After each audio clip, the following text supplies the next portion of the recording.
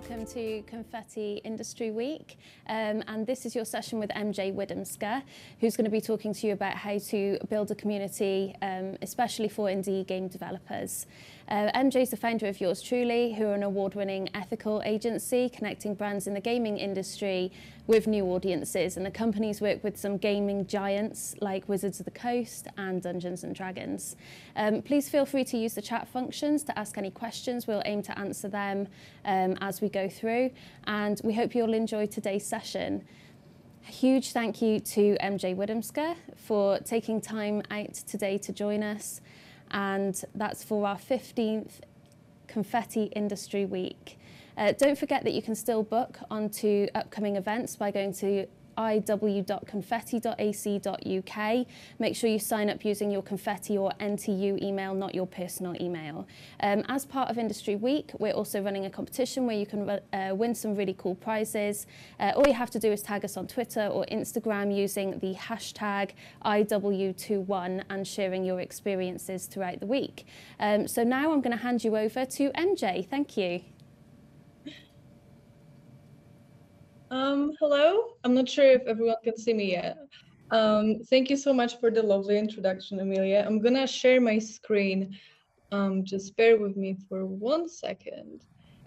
And there we go. So as Amelia has said, I am the creative director and founder of Yours Truly, and we are a award-winning ethical creative studio based in London. So what that means is we have a slightly different approach to how we kind of go about games marketing, and that approach is kind of inspired by my own experience as a woman who has been playing video games since I was a little kid, and I would never kind of see myself in those spaces. And then by talking to other women my age throughout basically my entire life, I would find out that women do play games, but they're not just kind of they don't feel like they are free to talk about it and engage in this hobby as much as men are expected to. And I think there's still a lot of work to be done when it comes to kind of greater equality within the gaming industry. But we want to do our part by working with companies that understand this and that want to see kind of greater equality across marginalized backgrounds and genders in gaming marketing. So what this talk is going to be about is building communities, and this is going to focus on kind of building communities for indie developers, but it will also work for anyone who is thinking of building a community for a brand or for themselves as a creator. The talk will be sometimes vague and sometimes very specific when it comes to games, but if you have any questions, just let me know. I'll basically keep an eye on the chat throughout the duration of the talk. And if there's anything that's kind of relevant to what I'm saying right now, I'm going to try to kind of answer the questions ASAP. But any other questions, I'm going to stay online after the talk is done, and then I can kind of take a Q&A. So without further ado, building online communities. So here's why I believe building communities. Great timing, I'm so sorry. Here's why I believe building communities works best. And it is because it's really sustainable for both small businesses and for creators. And it works better for small businesses and small creators and small games than it does for large ones. So it is one of the most kind of unique ways you can go about your marketing strategy, where you actually have a competitive edge over people who are able to spend, hundreds of thousands of pounds on their advertising. Because what really matters with communities is kind of honesty and, being able to relate to the person running the community or the brand that's kind of in the center of the community. So it is very cost effective because with enough resources and time, you could really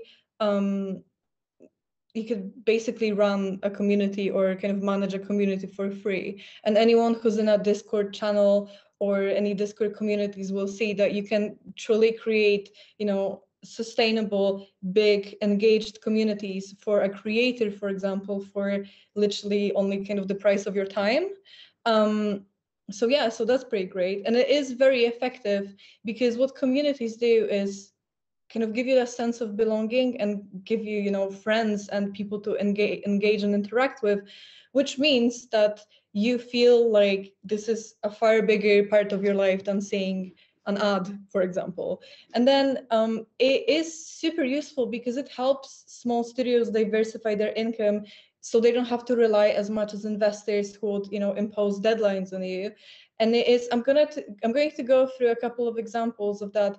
Obviously, Kickstarters kind of are built on communities supporting creators. I'm not going to go into that much detail when it comes to Kickstarters, but it is something to keep in mind that small communities for small studios or for independent game makers can really be, you know, life-changing for the development of said game. So, and then again, brand loyalty and a sense of belonging. I have covered this. Brand loyalty is a term which you will probably see if you want to work in marketing, you'll probably see a lot. And that basically means which brand do you prefer? But with communities, brand loyalty is kind of taken on another level just because of that kind of sense of belonging. You feel like if there's a community for a small indie game, it doesn't feel like a brand, it feels like your community, and it is. So it's a completely kind of different story to just, you know, preferring one brand of tea over another. And then, of course, your community will organically spread the word about your game, which is, again, extremely useful. And it is something that apparently, I don't know if that's still true, but years ago, I've learned about that the most effective way to do marketing is like just basically hearing about something from friends and family, so like referrals basically. So yeah, it's probably still the most effective way. So yeah, so that's what your community is going to do for you. So I'm gonna go through two success stories, two case studies. One of them is Fall Guys and the other one is Paralife. So Fall Guys, I'm sure everyone knows. And the thing is, of course, Fall Guys is a great game and it's super fun. But Fall Guys also is a game that released with a set amount of levels, and basically if you wanted to play it over and over again, you'd probably eventually get bored of it because it only had a couple of levels at launch. And obviously now this game has kind of more content in it, but it did start quite small. So something that Fall Guys have done to kind of capitalize on how big of a success sales-wise Fall Guys was, and to make sure that it's not going to be something that's kind of only popular for a couple of weeks and then becomes less and less popular with time. They've put a lot of effort and a lot of thought into creating and building a community around Fall Guys. And the thing about Fall Guys is that it was pretty big from, you know, from kind of like the release day. The community was pretty big. In the first month after Fall Guys was released, you know, they've reached 1 million followers on Twitter, which is huge for a game, and they've had a Discord of 250,000 people, which is again a huge community to moderate. So what Mediatonic, which is an independent studio, well, they have been bought by Epic, I think, last week, but at the time we're an independent studio, is they've basically figured out a way to keep people engaged and make sure that people liked Fall Guys so much that they would stay and kind of engaging with it. And whenever new content drops for the game, they're going to be aware of the fact that that happened. But obviously, Fall Guys kind of started big, right? And they've had a backing of a company that was already established. So Paralives is another success story that I think is quite similar to how things went with Stardew Valley, which I'm sure that a lot of people know. So Paralives was basically probably the first kind of the first competitor to the Sims series, really. Anyone who plays the Sims is probably aware of the fact that the community has not been very happy with how things were progressing between, like, you know, from the jump between Sims 3 and Sims 4.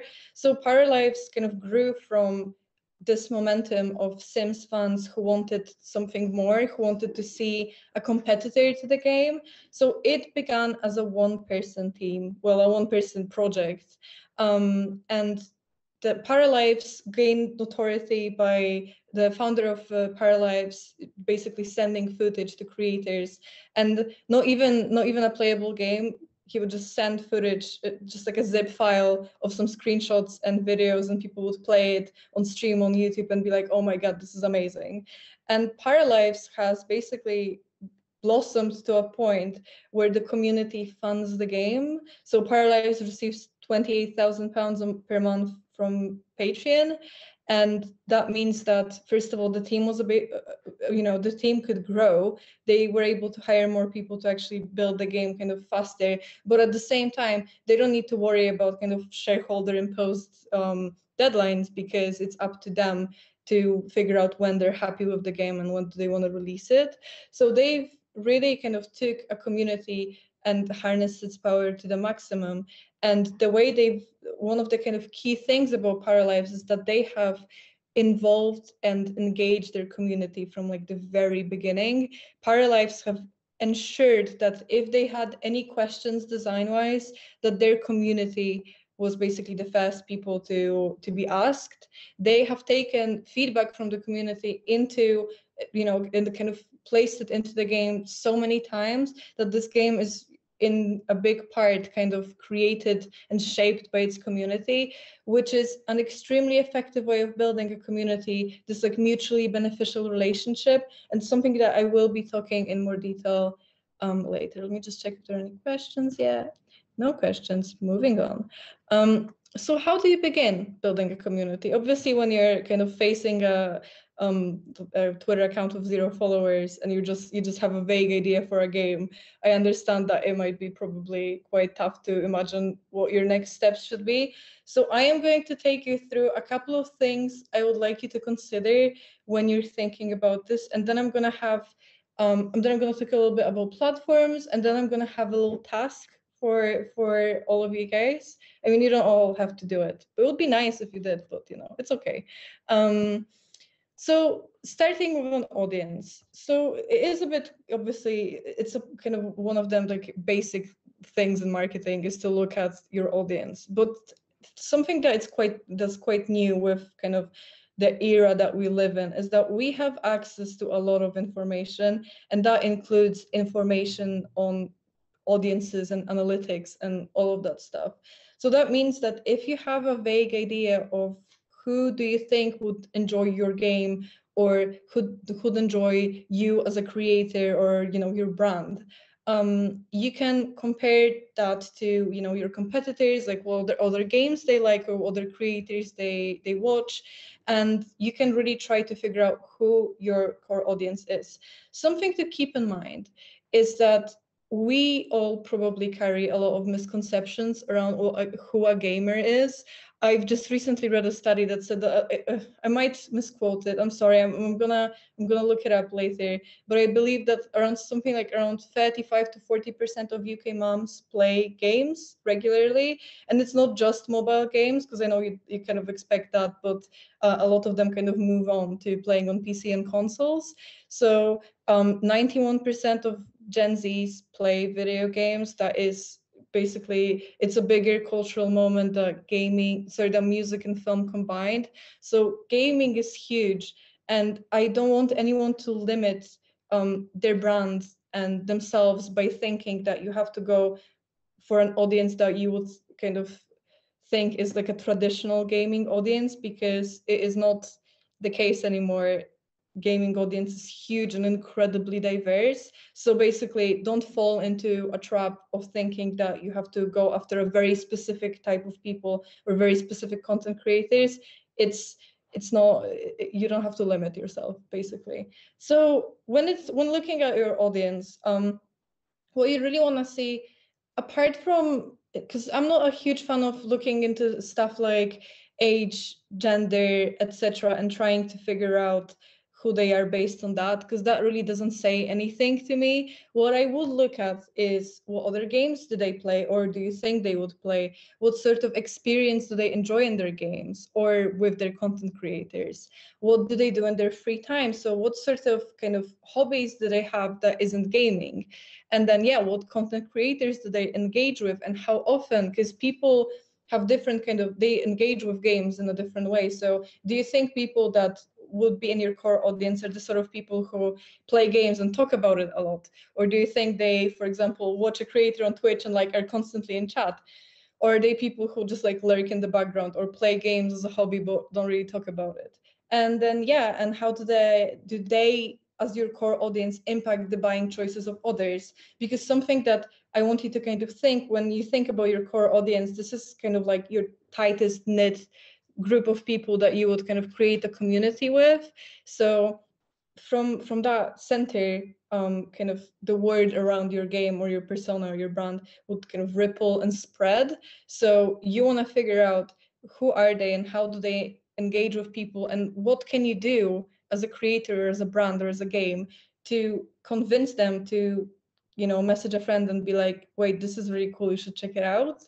And ways that you can kind of find out more about your audience. I can share, I'm not sure, Amelia, I'm sorry to call you out like this, but I'm not sure if I can share, if there is a way for me to share the slides afterwards with someone. I can maybe put a link in the chat. Yeah, we can do that. Sweet. Okay, so I'm not gonna stay on this bit too long. I'm just gonna share this whole thing later, so you guys can have it. But the way you can find out more about your audience is there's a lot of websites that allow you to access some sort of data for free. It's not going to be extremely detailed. YouGov has a lot of blogs that are actually quite detailed. Statista, I think you only have like 5 things you can look at each month. There are articles in press that talk about different kind of analytics and kind of sources that wouldn't really be publicly available. So that's good. UKI, which is the UK Association for Interactive Entertainment, they release stats constantly. They have a little Wikipedia for stats about gamers in the UK and beyond. So that's always a great source. And then Facebook Gaming does free reports. I think to access them, you'd have to Google Facebook Gaming Business, I think. And you can basically sign up and get free reports from them, I think, every month. And each month they kind of cover different audiences. So it's super helpful. And then other platforms, not only Facebook, also offer a lot of insights. So Twitch, I believe, does, and then Twitter does a lot. So you can kind of, depending on your platform, you can really kind of get insight on best practices from them and on best audiences. And then the next thing, which I think is extremely important, is figuring out your resources. So if you're just a singular person or if you're a team of people, what you really want to ensure is that you don't spread yourself too thin, because you will end up kind of not being satisfied with your results anywhere. I genuinely believe that it's so much better to only have presence on one platform if you believe that you can have enough kind of time and consistency you have enough resources to go with that platform, instead of trying to be present everywhere and not really kind of having your heart fully in any of those platforms.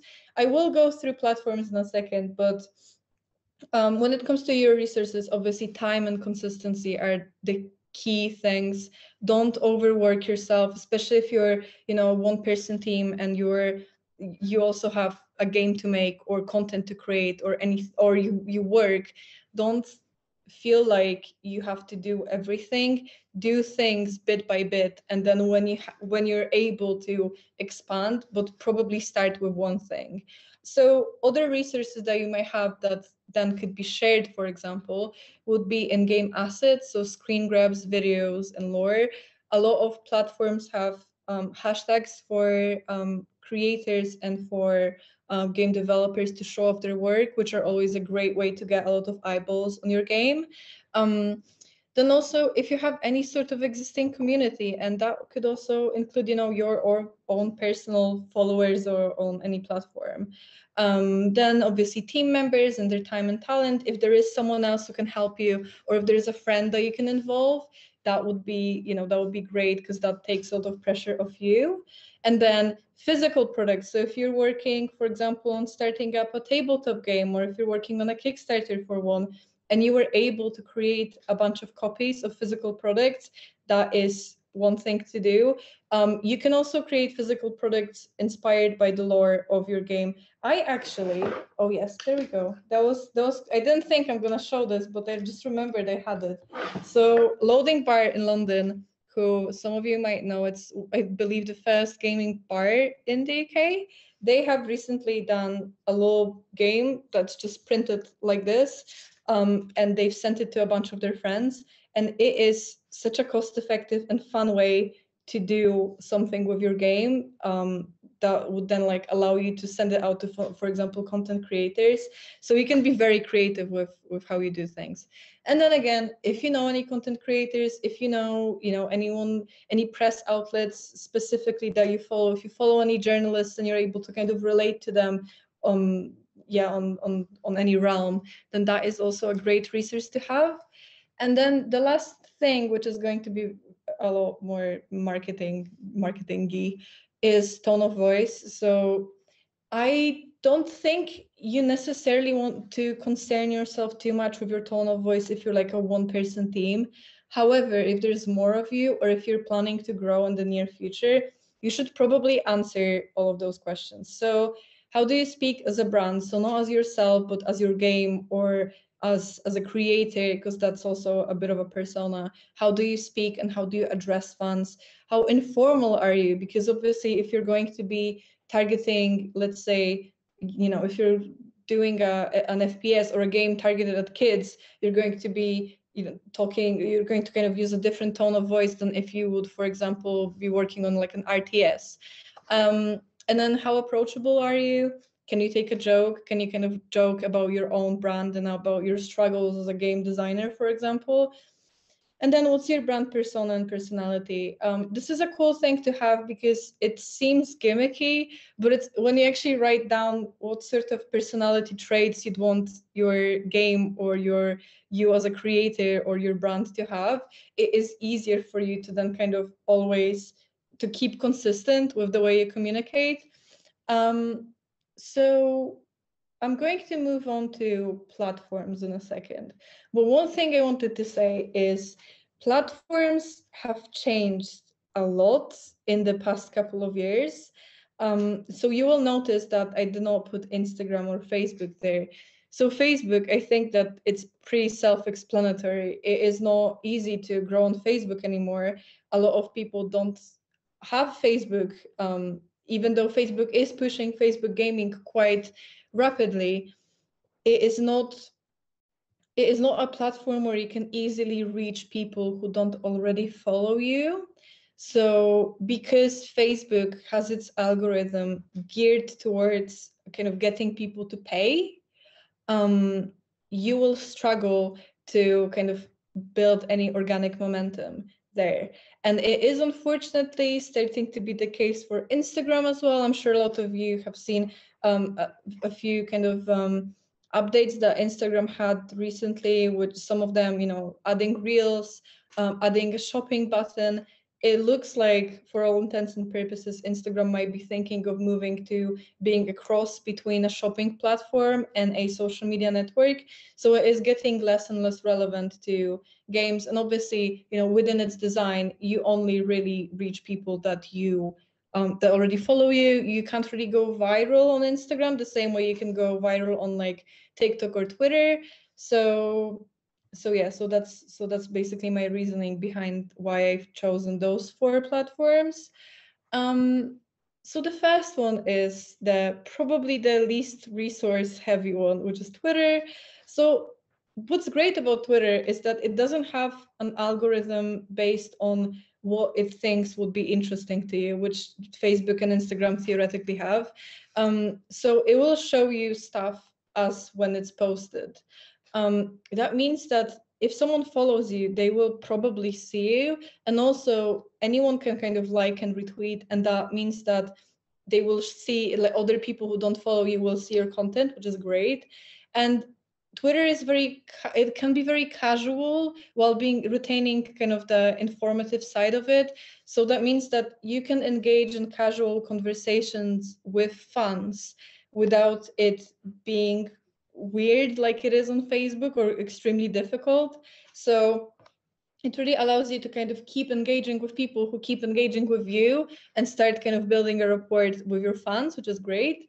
So it is resource heavy if you want to do it right. But if you were to choose only one platform, then I would say Twitter is something where you can kind of update it from time to time and, and basically keep it there, but don't worry about it too much.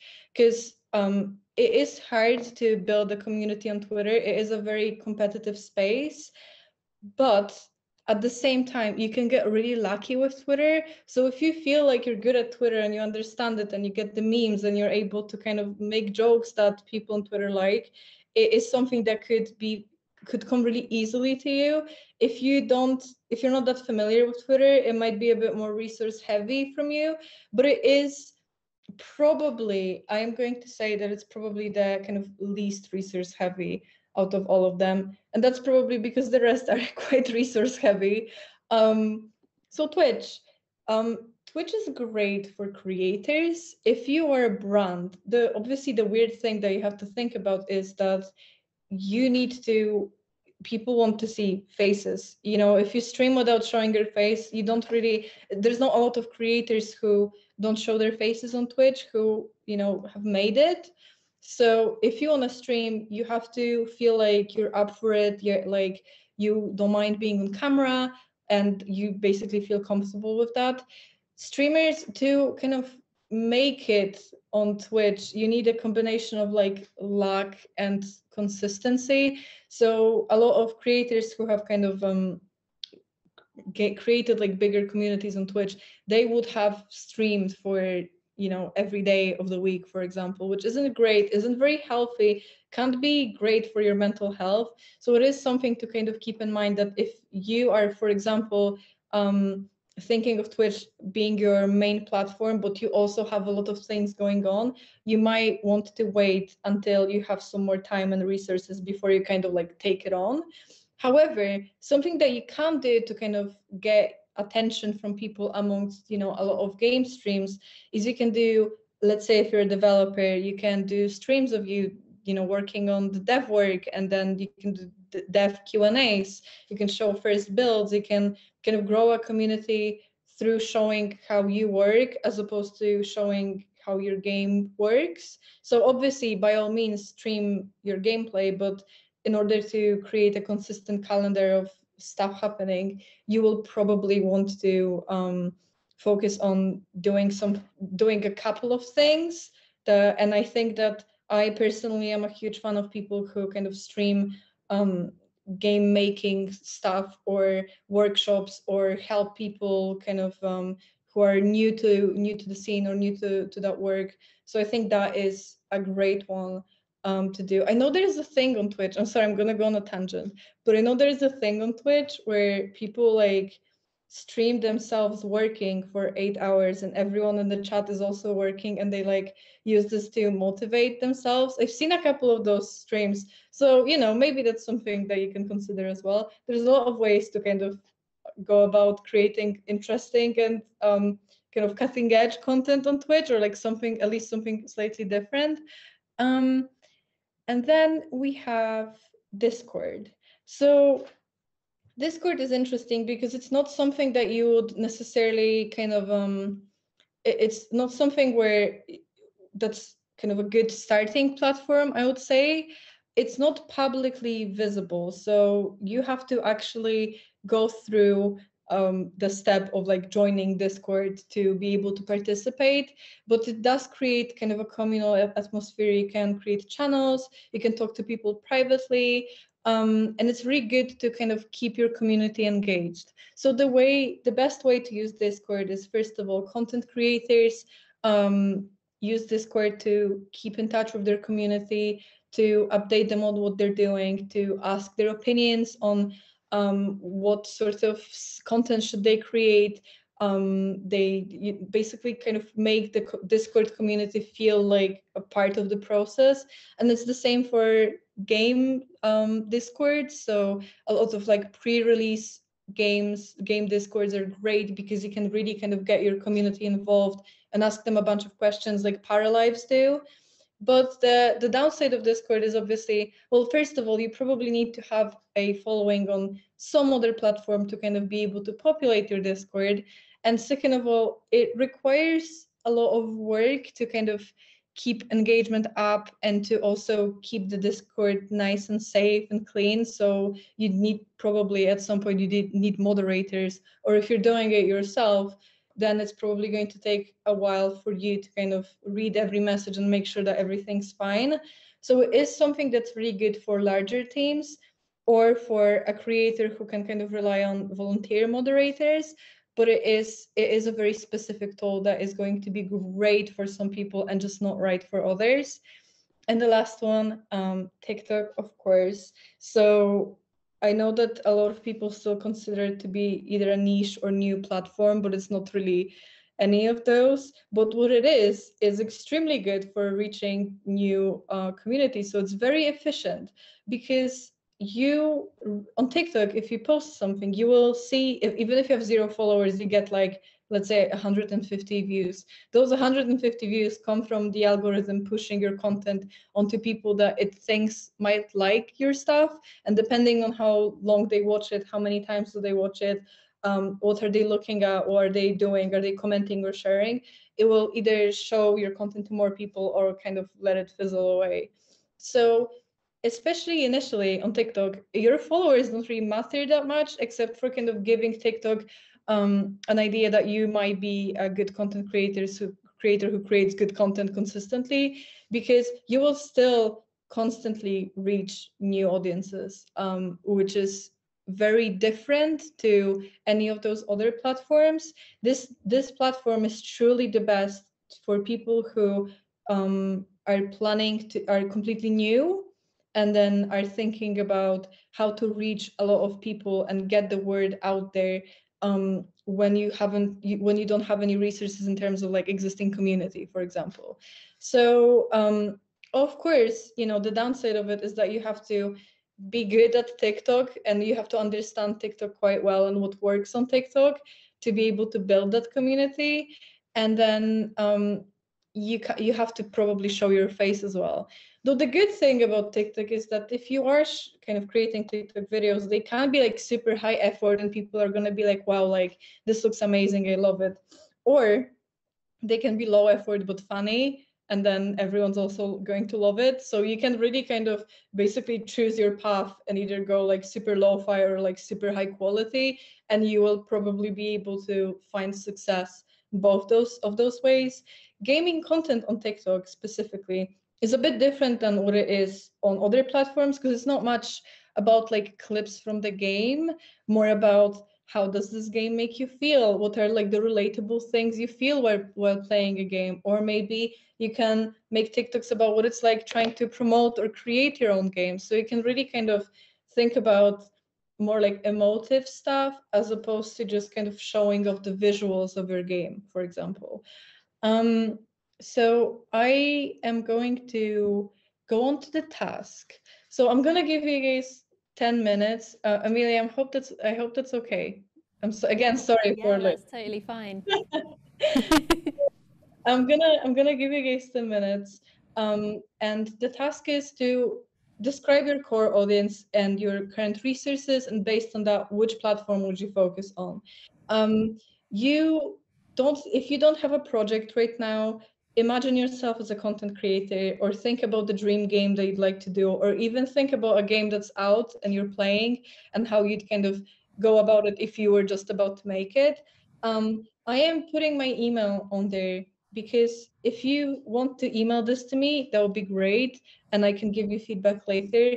You can put it in chat as well if that's something you'd like to do, and I can have a look at some of your resources. But yeah, feel free to kind of come up with stuff and put it in chat or send it over to me. It would be good to discuss some of your stuff, and I can tell you what I think and if I have any advice. So, but again, if you don't want to, if you're feeling shy, then that's cool. They can just email it to me and I will get back to you in 5 working days, I'm gonna say. So I'm gonna mute myself and disappear, and I'm gonna give you guys 10 minutes and I will be back let's say, sorry, at like 4:48, which is extremely specific.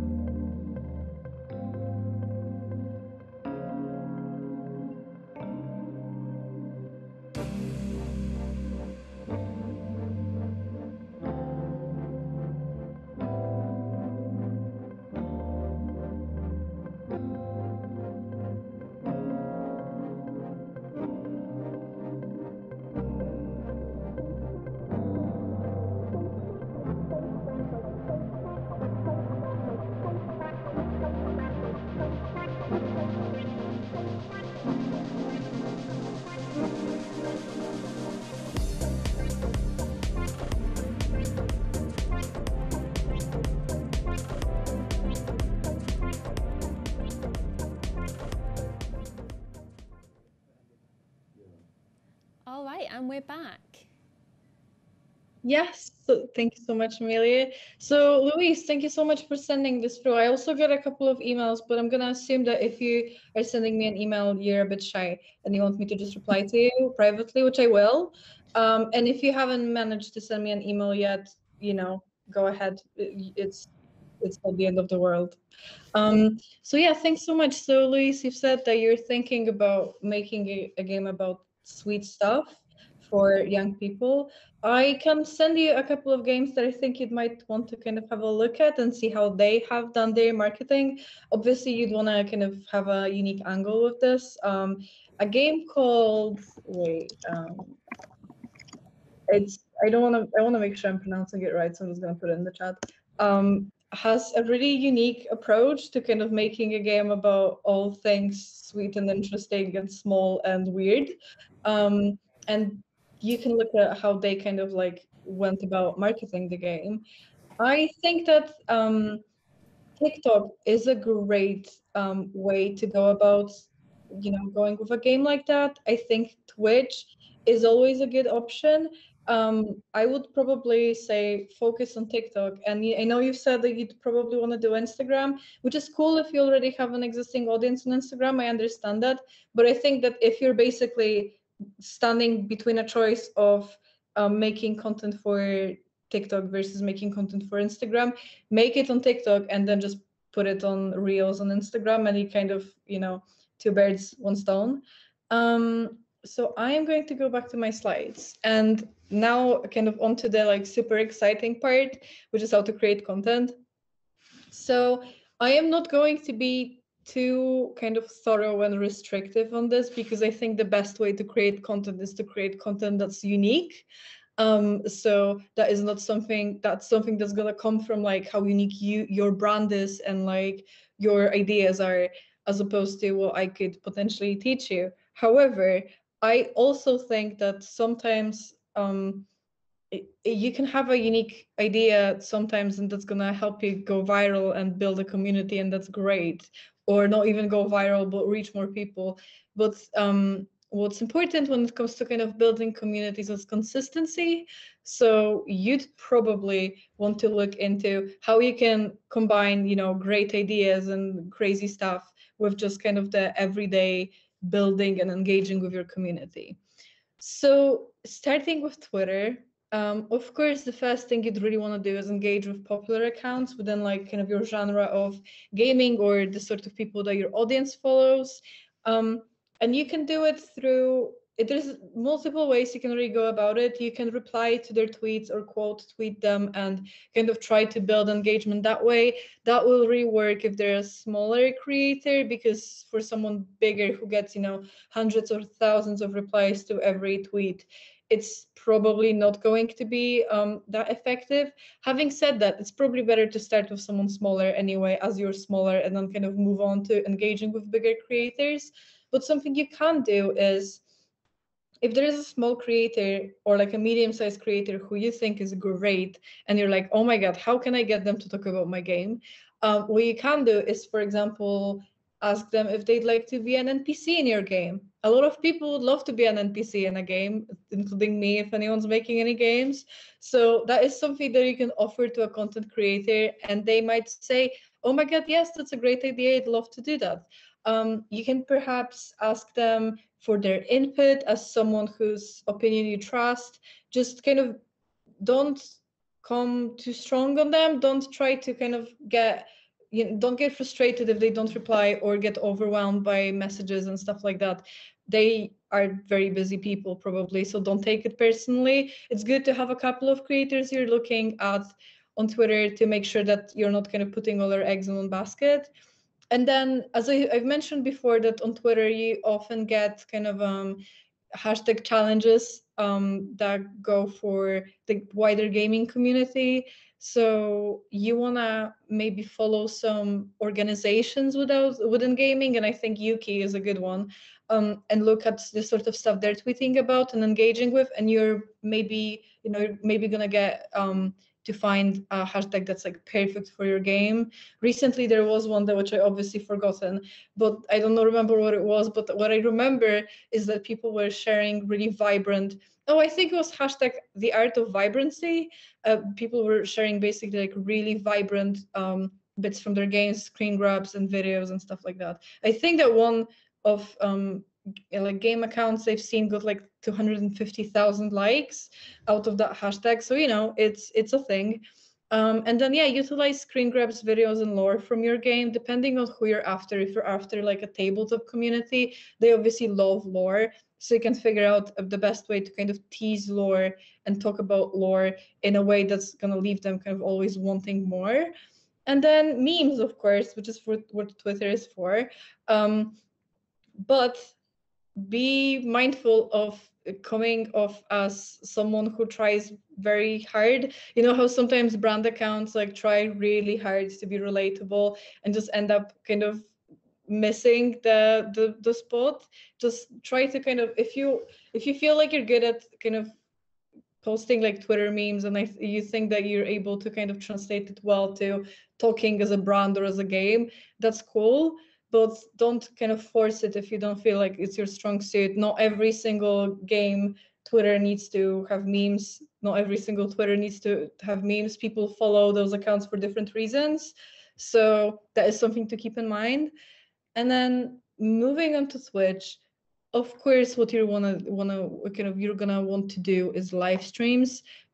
Nothing else really to do on Twitch. But what you can kind of decide is, do you wanna maybe build yourself as a creator who also works on a game, or just a creator, or if you wanna kind of stream as a game account, so get a team of people to stream from like one account. So you can really kind of figure out how you want to go about it. You probably want to make sure that every single stream you do, especially if you're trying to kind of come across as a brand or a game, that they all look sleek and nice, that you have a nice kind of visual style, that everything kind of works well, that you have a couple of screens for like technical difficulties and stuff like that, for stream starting soon, so your community can kind of start gathering before you show your face. So yeah, so that's a couple of things that you need to think about. And then try to be unique. I kind of touched upon that a lot just before we went on the break. But instead of kind of just streaming your game over and over and over again, you can really do a lot of stuff that people don't do that much on Twitch but are interesting. I think that every single person who plays video games or watches Twitch content probably ask themselves a question on like, how do they make them? Like, how do 3D models get built, or how do people make pixel art, or like how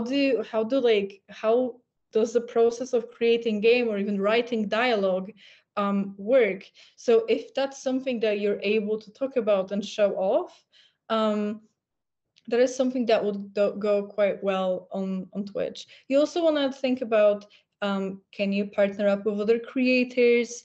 Are there any opportunities for streamers that you can kind of think of if you're at a university or a school, or involved in any organizations? Can you do maybe a charity live stream and get some extra support from your school or university and get some extra kind of viewership there? So there is a lot to kind of consider, but Twitch is, yeah, as I said before, Twitch is all about kind of consistency. So if you are kind of deciding to go with Twitch, think about what can you do, and think about if you can be consistent with it, because even if you build a community and kind of leave them for a couple of weeks or months, they might not be there when you come back, which is sad, but unfortunately it's the reality. So yeah, so sorry about the sad note, but moving on to Discord and TikTok. So Discord is obviously great for exclusive content. So it's kind of like Patreon, but free. So just as a reward for signing up to a Discord server, and to, as a reward to kind of being present and engaging with others and talking about the game and helping out with the game, you get access to exclusive content. So it could be sneak peeks, it could be surveys that you kind of ask people, like, what do you want to see? What's your feedback on this? Would you like me to change that? And then again, unreleased lore, concept art is great. You can get your community involved in the process of creating and updating your game. So even if your game is out, you can kind of ask people what do they want to see. So obviously not a small studio by any means, but EA has started doing this recently, where they basically ask their community to vote on whatever they want to see next, and then make it into a game park.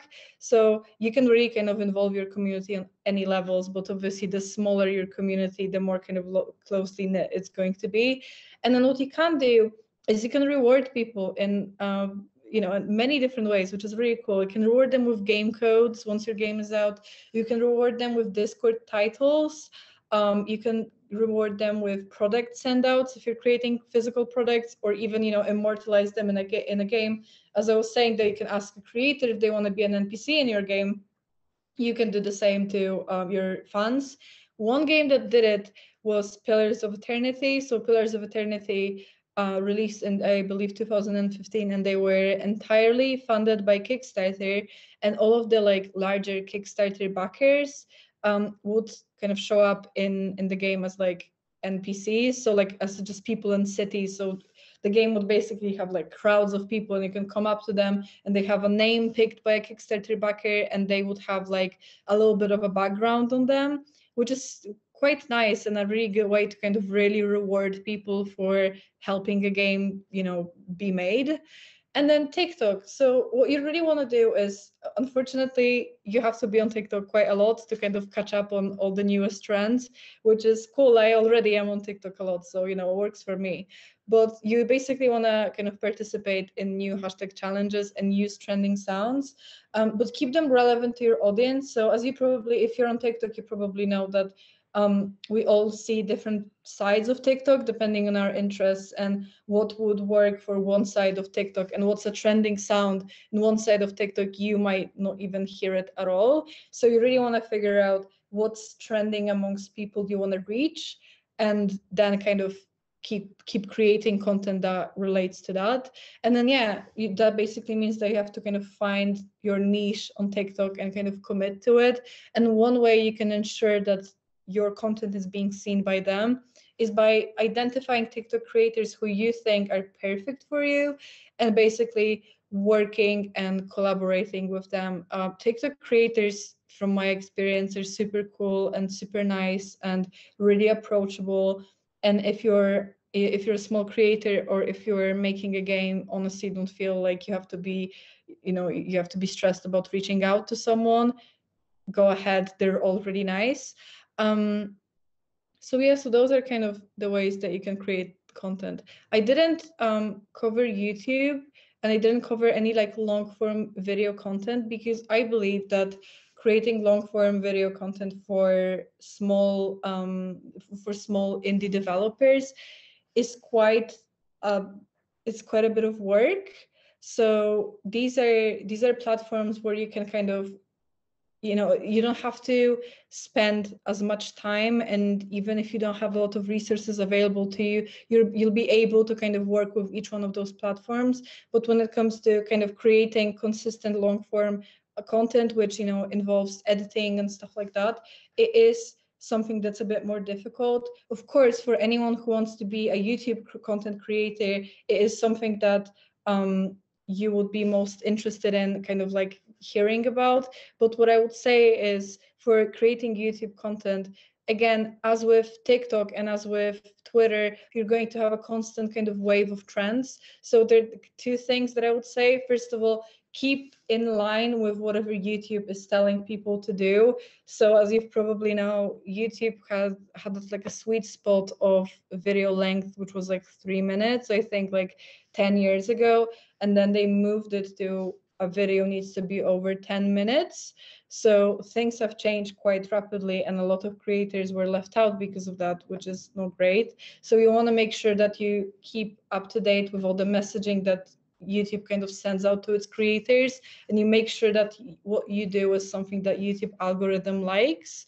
And yeah, and YouTube also has kind of seasonal trends amongst gaming creators, you know, working with games that are just releasing, or a good way to do it is kind of try to look at new and trending tab on Steam. And this only really applies to anyone who would like to be a content creator. But if you look at the new and trending or like upcoming trending releases on Steam, you can find games that people are going to be interested about hearing a review, and play it really early and create a video really early and get a review out, and or like gameplay footage, and therefore you might be able to kind of get some viewership through that. But moving on to engagement and retention, so you basically are going to kind of reaching a community and starting a community and creating a community is one side of the coin. Another is that because you're probably not going to have like a constant never-ending stream of fans, so you wouldn't have to care if like someone's not engaged with you anymore, you're going to have to figure out a way to get your fans involved. So I touched on it when I was discussing Discord, because it's a really good platform to do it.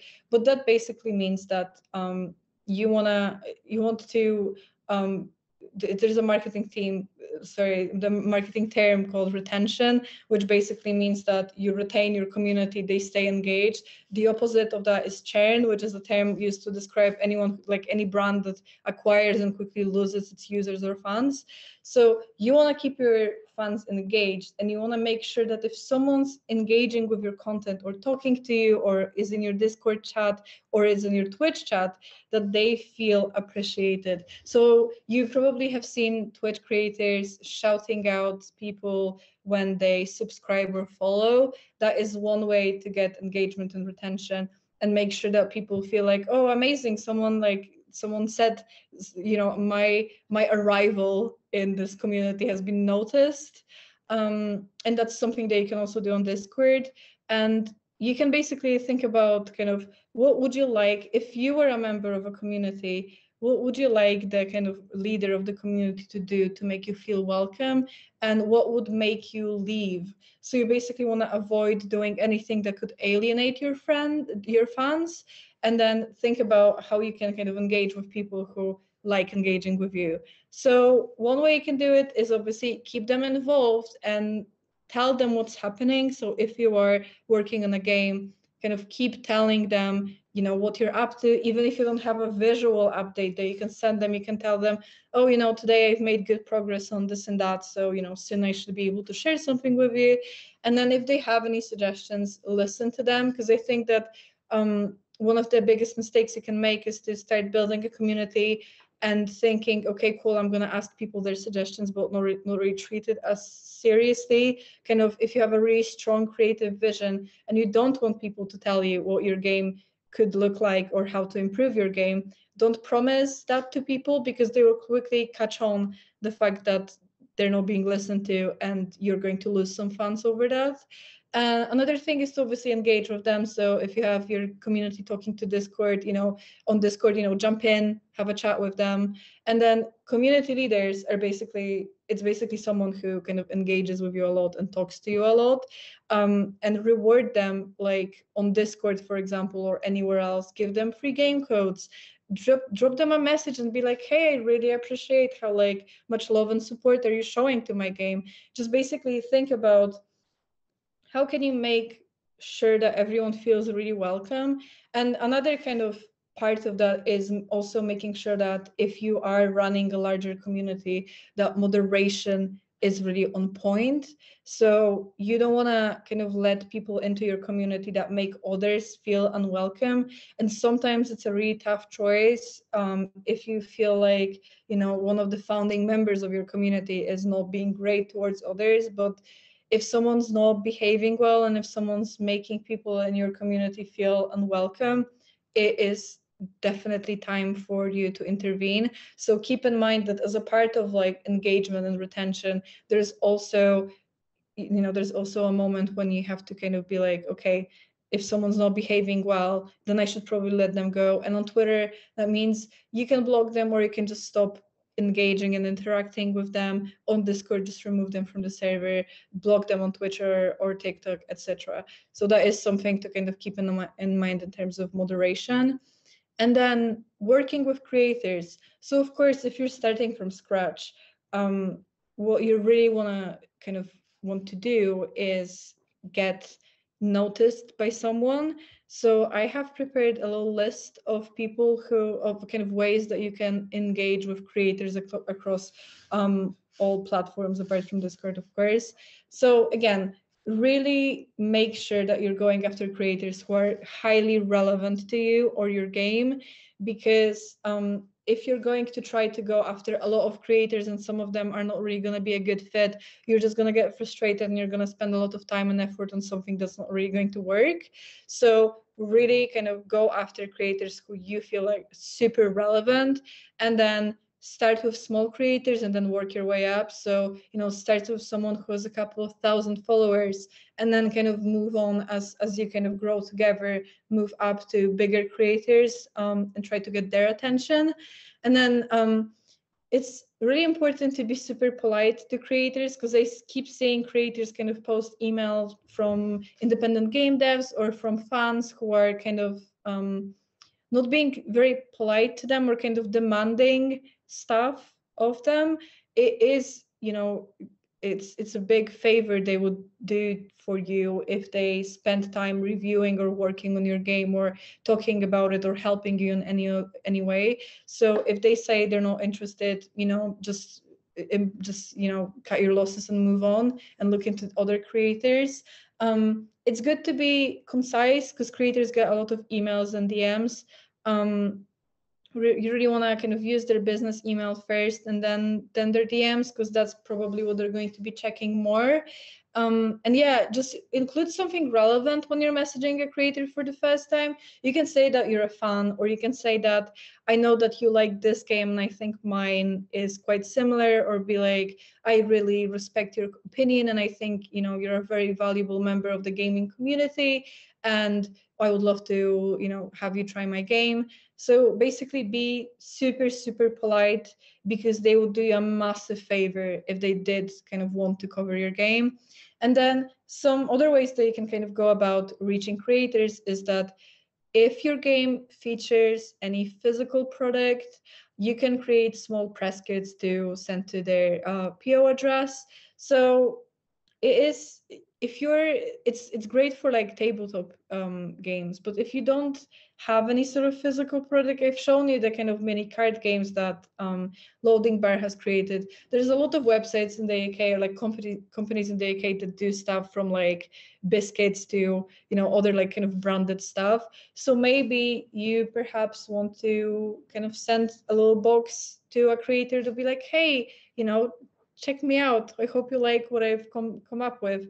Or you can, for example, send them stuff that no one else has seen.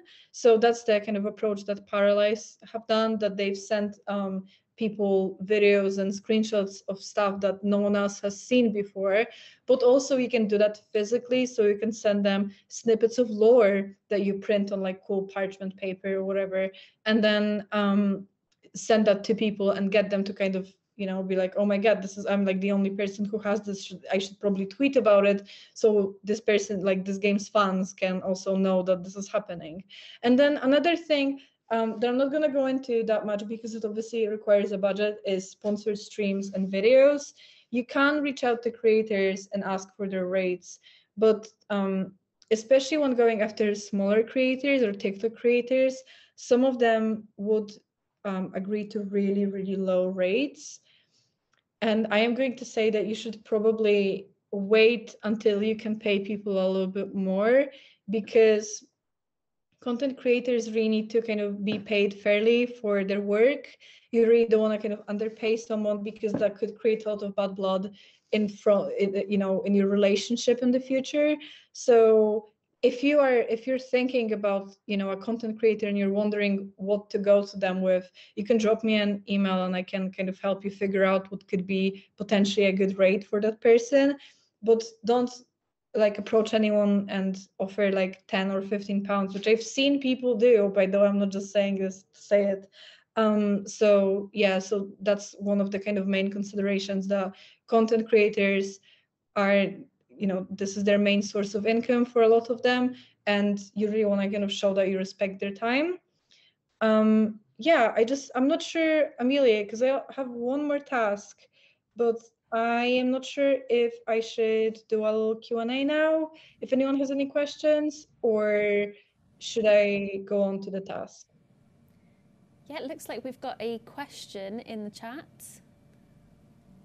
Yeah, I'm happy to do that. And if anyone else has any other questions, even if it's very specific to kind of your game or what you're working on, just feel free to drop on in the chat.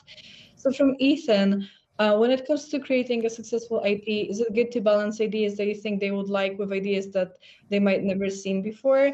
I think a lot of successful IPs I've seen recently are quite novel. I think that you have to kind of remember that I think a balance is right. It's difficult to strike, but you really kind of want to make sure that there is some sort of familiarity. So you basically want to make sure that people can relate your game or whatever you're creating to something they've seen or engaged with in the past, because it's going to be easier to convince them to try whatever you're making if you can be like, oh, this is a little bit like this, or this is the genre, then this is in. However, I have seen a lot of really kind of unique IPs, especially in the tabletop space, kind of popping up recently. So I'm going to say, don't feel like you have to kind of tone down your ideas, because there's a lot of successful games that have released recently that are, successful because they're so unique, or they have a completely kind of new version of an idea that's familiar to people. So I would say like Among Us, for example, is a good example of that, where you have a party game that everyone played, but in like such a kind of with like such a twist on it that makes it really, really unique and fun. And Valheim is another game that released recently that also has a lot of kind of elements that are very familiar, but also really well done and a lot of unique ideas. So I would say don't feel constrained by what you think people might like, because you might be surprised kind of how people would react to your game. And so maybe I should go to the next task again. Amelia, I'm sorry, I'll keep like No, that's fine. That's fine. Yeah, of course. Go straight to your next task. Sweet. So this is something that I basically would like to kind of offer anyone watching, that if you want to create a content plan for your chosen platform, or creators that you want to work with, or if you're working on an IP or a game or anything and you're wondering, if I take this approach with my marketing, is it going to work? Please feel free to drop me an email, and I can basically reply to you and tell you what I think would work. I can suggest some creators, I can suggest some platforms, or kind of the sort of content that you can create. So yeah, that would basically, any questions or any kind of content ideas or anything that you might want to run past me, I am happy to take a look at. And here is my last slide, which says exactly what I've just said, but in a slide form. I'm gonna stop now, and yeah, if I'm not sure if there are any more questions, but if anyone has any questions, now's the time, or you can drop me an email, and if not, then Amelia, I'm gonna go over to you. Brilliant, thank you. What is a content plan? What does it usually look like? So a content plan would be, I would simplify it really for the purposes of this. So I would say, if you're thinking about Twitch, you can send me, okay, so like on Mondays, I'd like to stream that sort of stuff. And on Tuesdays, I'd like to stream that. Or you can look at Twitter and be like, so on Twitter, I'd mostly like to quote tweet creators and then like post lore snippets or post videos of my game or anything like that. And you can basically just send like a very loose plan of how you would see yourself posting content on any of your chosen platforms, and I can help you out and tell you, yes, I think this is great, or maybe you can do this, or maybe you can also add this, or maybe it's better if you do it from time to time and then focus on this. So yeah, basically I'm happy to kind of give you feedback on anything you think could go into your marketing strategy. Sounds great. And I guess it's really important to be realistic about what you can actually deliver as well. When you're making your content plan, it's good to probably have a different type of content being delivered every day, but is it realistic that you can keep that up, I guess? Yeah, so it's something that I think I see a lot of people struggle with in the kind of indie scene. And I would say focus on your strengths always. So don't feel like you have to do so many things at once, because you don't have to put pressure on yourself. There, like, the external world is going to put enough pressure on you. You don't have to be another kind of element of like yourself putting pressure on yourself. So I would say, honestly, be super honest with yourself and think about what do you think is feasible with all the stuff that you have going on in your life, and, like, you know, your mental capacity at the end of the day. What can you really do and kind of deliver? Yeah, for sure. I think as well, I've spoken to students in the past and looked at kind of social media accounts as well, that are, I think you mentioned polished earlier, getting good quality content out there. I'm just wondering if you had any tips for our students who might want to get into content creation or promoting their indie development, or even themselves as a freelancer online using these platforms. Is there any kind of, I guess, startup equipment or you know, here I've got quite a fancy setup behind me. I don't know if you've noticed. I definitely don't have this at home, and I know a lot of teachers lately, having to move practice online, have had to get all sorts of bits and bobs like ring lights and webcams and stuff that we didn't have to get before, that have helped kind of make our content online more slick, more professional, I guess. So is there anything that you'd kind of recommend to a startup might improve how good their content's looking online? Yes, so the good thing is, because there's a lot of kind of new HD cameras and new kind of equipment, it's not very expensive. It's not, you know, nearly as expensive as it used to be. The bad thing is, because of the pandemic and everyone being at home, actually a lot of kind of good camera equipment and like even beginner camera equipment is sold out everywhere. So that is something that they're going to have to live with. But ring lights are always very cheap. I've seen ring lights that cost, you know, £5 or £10, and it's just light. It doesn't need to be expensive, especially when you're just starting out. I would say more, because I think that, you know, we all have phones that, and a lot of our phones have good cameras, and a lot of people don't know, but you can stream from Twitch or from your phone, for example, so including camera.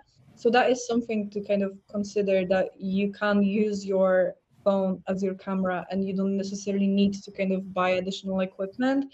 But I'm also going to say that if you have a friend, or if you're able to do nice designs yourself, it's a good idea to think about kind of including nice stream assets and perhaps, yeah, like new nice banner for your Twitter profile, or some custom emotes for your Discord. It's always nice to kind of have some personal touches. I'm gonna put down a website in the chat, which is it's called Creative Market, and you can basically, for like $10 or $15, you can buy stream overlays and customize them, which is really good.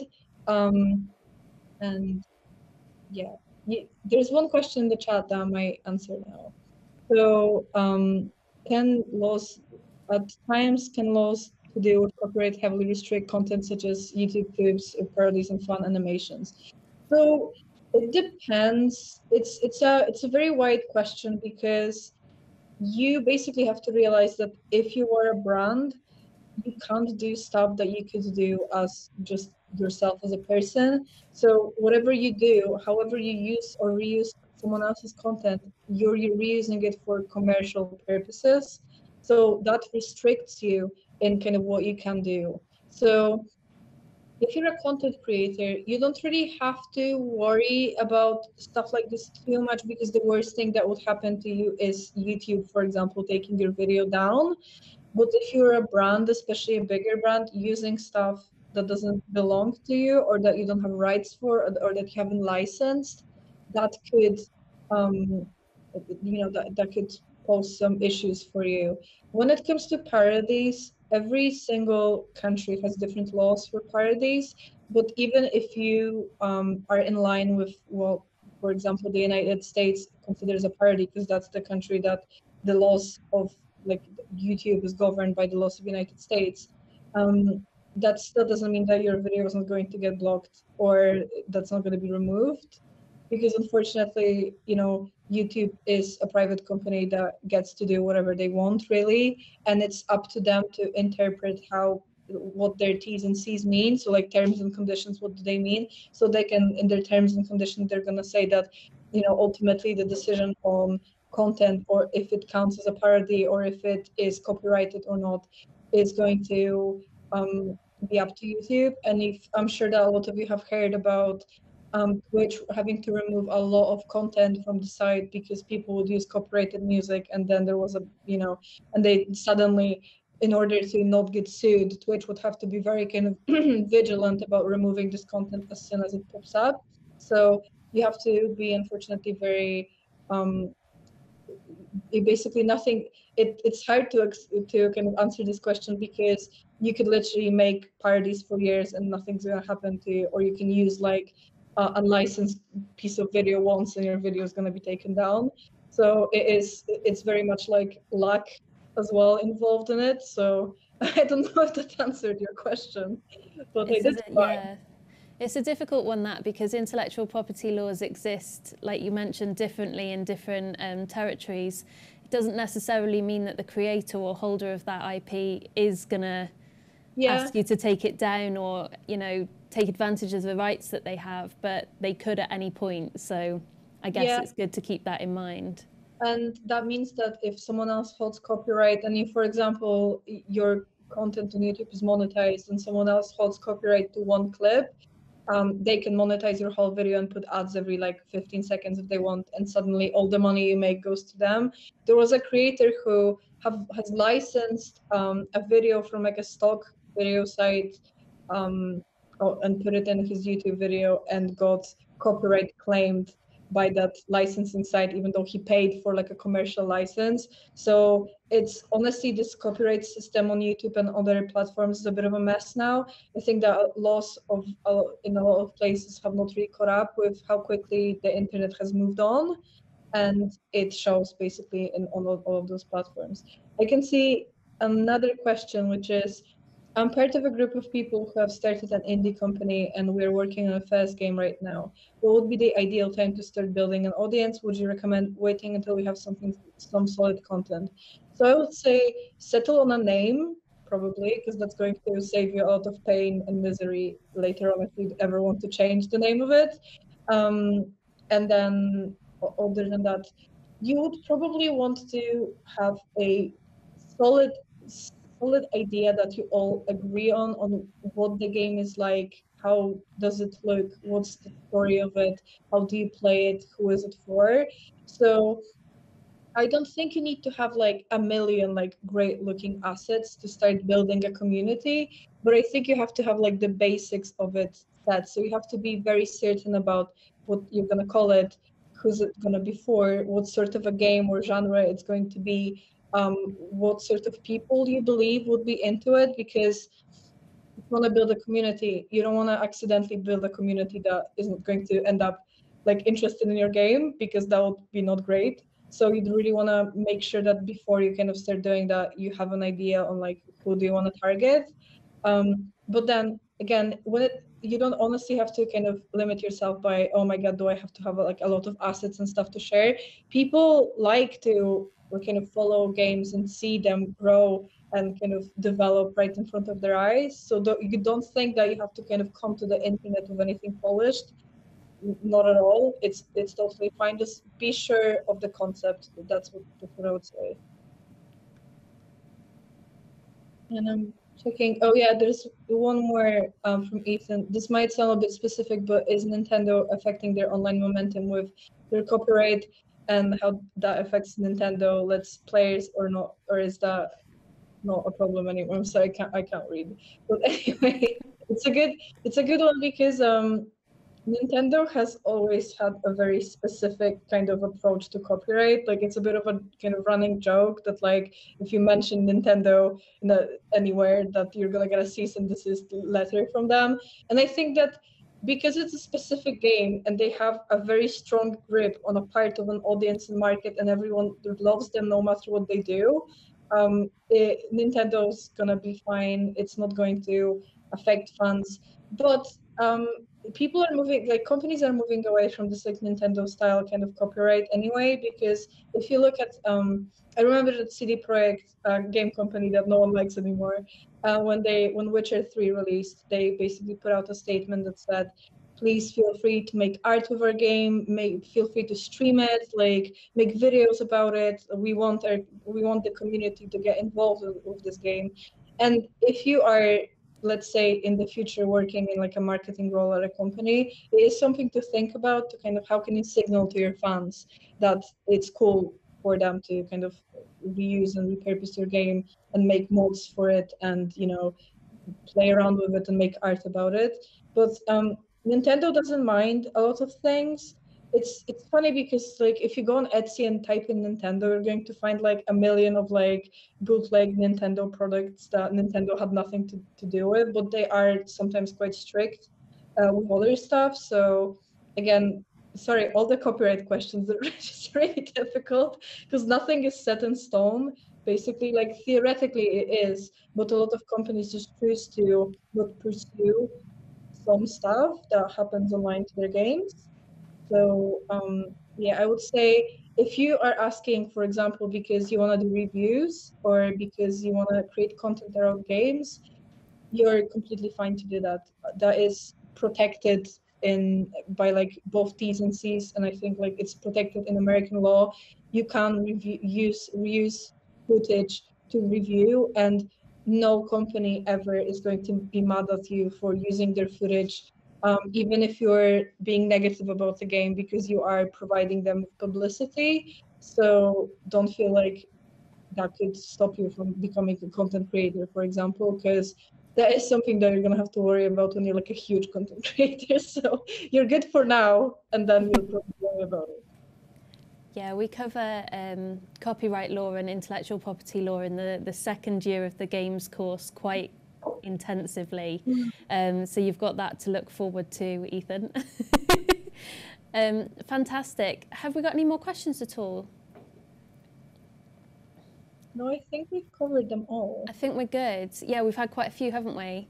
I think it's worth mentioning as well that MJ and I met through a network on Facebook and LinkedIn called Women in Games, the Women in Games Network, and we're both ambassadors for that as well. So, you know, it works both professionally and in terms of, you know, developing your brand as well.